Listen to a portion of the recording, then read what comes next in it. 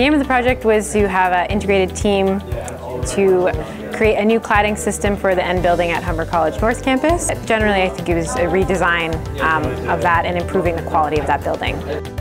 We chose to focus on sustainability and bringing back space for students. We wanted to really show that with a little bit more investment, Humber could really create a really invigorating space and get so much more use out of a building that's not used to its fullest extent. Working with industry representatives who can mentor us and give us feedback. So it's kind of invaluable experience that we wouldn't get unless we were graduated. It's really remarkable to see the growth of the students, to see the commitment and follow through on the students. It's been really great. Sustainability and structure, they have a lot in common with architecture.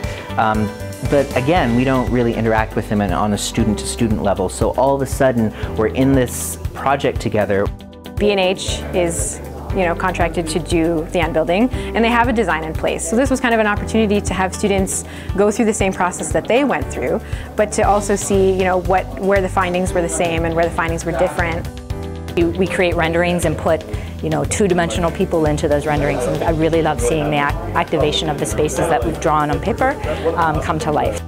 Just being put into a room with faculty who are very knowledgeable and a whole bunch of students who are knowledgeable themselves and vigorous to try new things, and some really great people working in the field, and that synergy works really well, and it's great for learning, and I'm very grateful for it.